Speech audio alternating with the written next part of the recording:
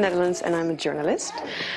And the reason for visiting the catacombs is because I'm very spiritual. I studied witchcraft back in the Netherlands, and I wanted to know what kind of energy I got from this place, because I visit many cemeteries. I visit the Hora in Prague, which is also a bone church. So yeah, I studied witchcraft and I was very curious about the energy that was here. The moment I got into, I think it was which hall was it where I got really angry?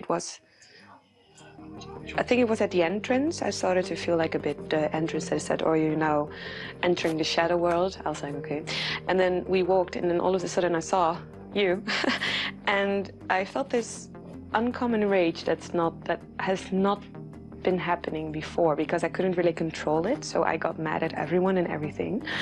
And I felt like a lot of anger. And I don't know why. And then my back started to hurt, because there's a lot of energy here, and it's not very positive energy. It's just sad and anger and confusion mostly. At least that's what I feel. There was a guy that got lost because he became intoxicated. He had to get something from the catacombs. And because it's like 1,800 meters or 900 meters, yeah, he got lost. So then he died. His body was never found.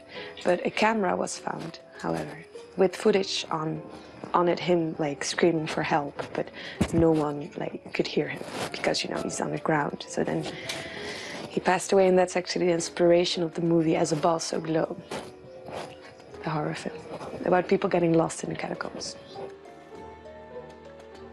They found a cinema, a restaurant, all hidden, like illegal in the catacombs.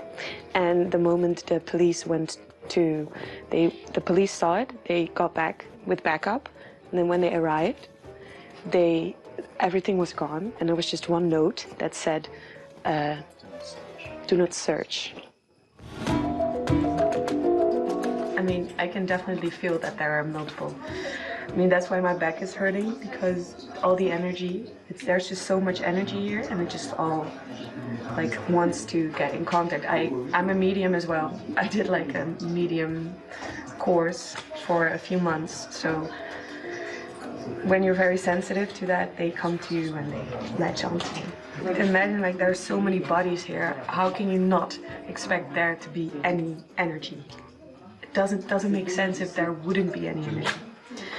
And I mean, I got mad. You saw me getting mad. Yeah, you weren't you? I wasn't myself, right? No, you're usually way more chill. Yeah, I'm normally really chill, but I was like...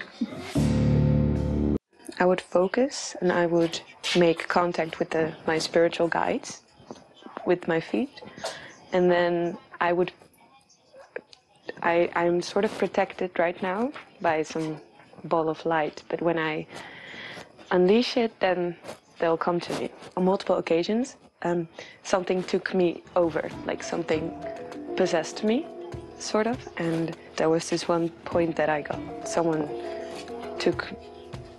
someone climbed into my body, and then later it escaped and it went to another guy who then attacked me.